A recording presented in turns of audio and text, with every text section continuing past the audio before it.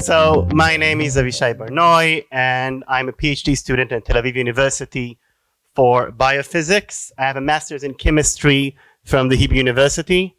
And today I will talk to you about my side project that helps me choose what to eat for dinner. So what's my problem? As a human being, I need to eat every day I need to eat because I need to do things in my life, like, live.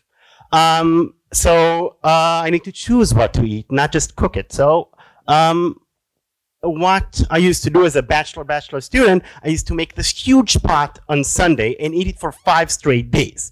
Well, unfortunately, I married someone and I fell in love with her, and she told me that this course of action befits psychopaths.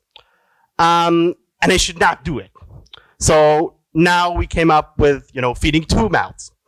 And, things came around. Now we have 2 kids. They're cute, but they also need sustenance. So now we need to feed 4 mouths. So so instead of, this thing I did with taking off this mental load by cooking 1, now I need to cook for 4 people, things that all 4 would like to eat, and, have this variety. And that, again, puts a lot of mental load on our life. Another thing you need to know is that me and my wife have very demanding jobs.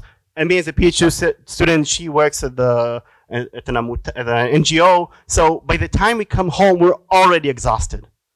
We have so many tasks to do at home. So we're just stumped. So an additional thing that I love is I love oversolving simple problems, like taking a small nail and hitting it with the biggest hammer I can find.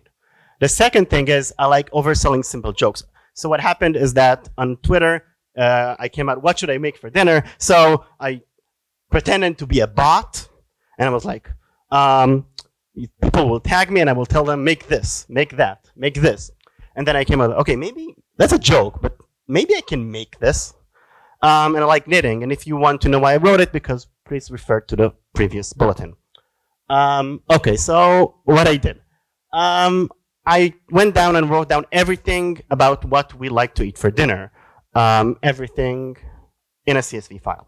So, what we like to eat. How much do we like it? I got like about 40 meals, but name in Hebrew, in English.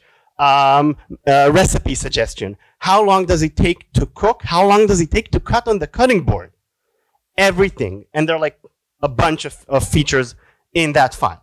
So now that I have the database, I can go on and describe the project called DeepCook.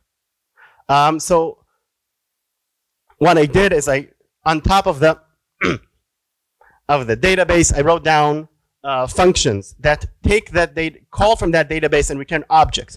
And the importance of returning objects is now, as the same person my wife described, I work on Linux, just terminal, and I also code in Vim. That's where I write my code. The same thing to do. So now that I have my CLI, I can go on it, type the function, Python, whatever, and get the suggestion, right? And do I want to do it? Do I want to make it? And then, what if, God forbids, my wife wants to use it? Then I had to generate a web app, which I use Streamlit, which is extremely easy way to publish your data app. It's written through Python, and it's free, and it puts it on the internet, which is amazing. And now comes the question: now with GPT chat and Google, that's been out for a couple of years, why would DeepCook be needed? Like, why is it not obsolete? And the reason is that this solves my problem. This takes off my mental load. Because if I go on GPT chat and ask it, what should I make for dinner? Give me a recipe.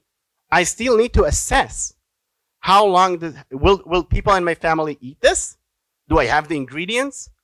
So although general purpose models and search engines solve a problem, they don't solve my specific problem. That's it. Thank you very much.